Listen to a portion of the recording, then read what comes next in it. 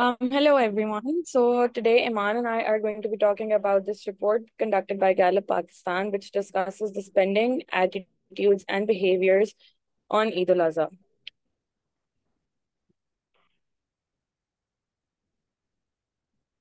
Okay, so hello everyone. With the report is divided into four sections. I will be covering the first and the last section, whereas Sarah will be covering the second and third questions, as well as the key findings and the executive summary for the report. The first section is perceptions about Eid al-Adha. This section had 7 points, and we will be discussing a few that we felt were important. The first one being, please tell me if anyone in your household or yourself performed Qurbani this year. 63% of participants reported that they did not perform any sort of sacrifice this year. This was a 13% decrease from 2019.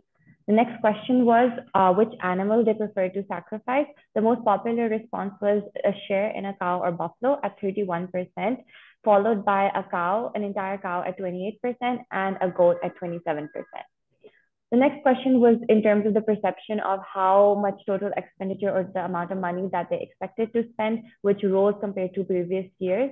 And the total expenditure of Eid al-Adha for this year was on average 30,000 rupees, when 39% of participants reported that they spent between 20,000 to 40,000 rupees on Eid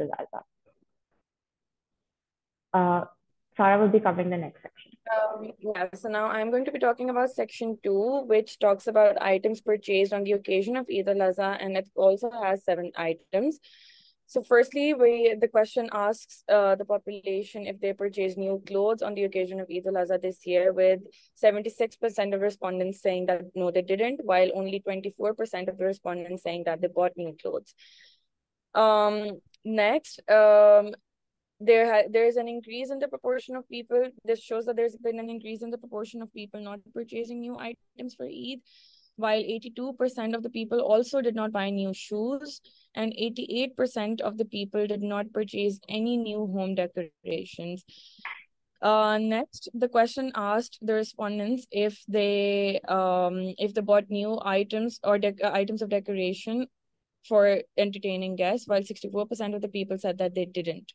So while the number of people purchasing new items has declined, those who are buying new things are having to pay on average a greater amount of money, with 9,711 rupees on clothes and 4,185 rupees on shoes. I will now also be covering section 3, which mainly discusses the traditions and beliefs regarding Eid al-Adha that the Pakistani population has.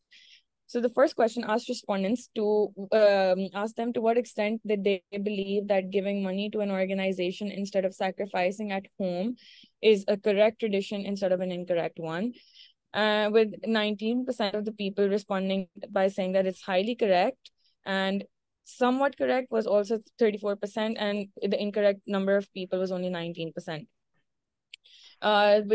The findings of section 3 show that traditions related to sacrifice are more in favor of individuals or families performing sacrifices together at home instead of giving money to organizations.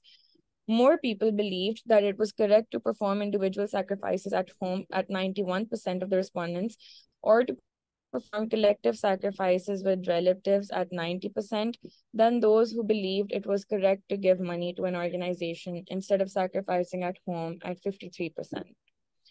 Now Iman will be going over section 4 and its findings. Okay. Section 4 talks about the perceptions of overeating and the consumption of spicy dishes during Eid al-Adha.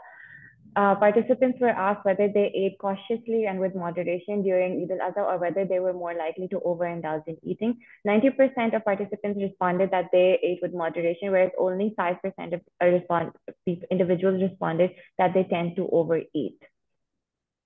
Of those people who are more likely to suffer from things such as heartburn, acid reflux, indigestion, stomach ache, or any other physical discomfort, only 9% of people experience these types of symptoms, whereas those people who ate moderately, the 90%, did not experience these symptoms. Of the 9%, the physical ailments that they had the most were heartburn and acid reflux at 63%, stomach ache at 51%, indigestion at 26%, and other issues such as gastrointestinal issues at 3%.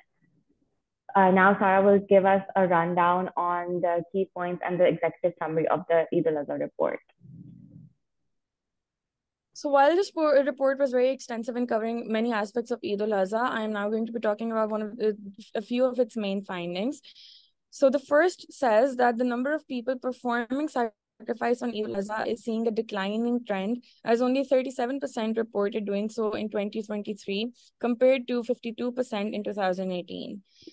Next, 79% of the respondents believed they spent more on sacrifice this year than they did last year, with fewer Pakistanis purchasing new items for Eid al-Adha than those who are not.